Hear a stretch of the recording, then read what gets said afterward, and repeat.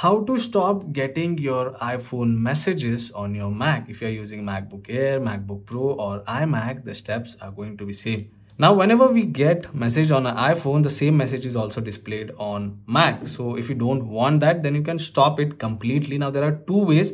Let's take a look at the first way. So you can see I have a message open on my Mac over here and the same message I have in my iPhone. So for the first way, all you have to do is you just have to open message application, which you can find in Launchpad over here, or you can just simply press Command plus spacebar and search for message and you can open it. Now, once you open message application, just go at the top over here, tap on message and select settings option. And in settings, you get three pages. One is general, iMessage and shared video. So just go on the second page, which is iMessage, and over here you will be able to check out your Apple ID.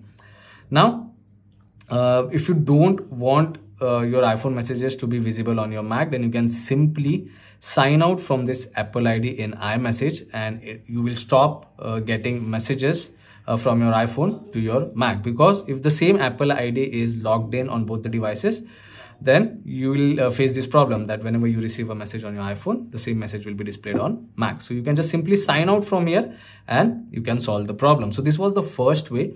Now for the second way, all you have to do is you have to just take your iPhone, you have to go in settings option, and once you open settings, you have to go in messages. Now I am using iOS 18, so the interface might be different. So all you have to do is just go in messages over here.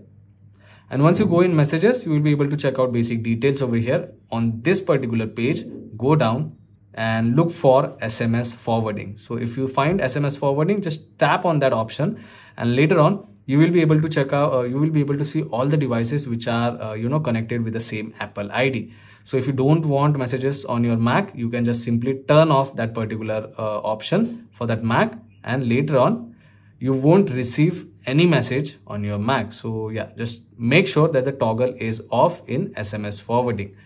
So these are the two simple ways by which you can simply stop getting your iPhone messages to your Mac. I hope this video was helpful. If it was, then don't forget to subscribe to my channel. I will see you all in the next one.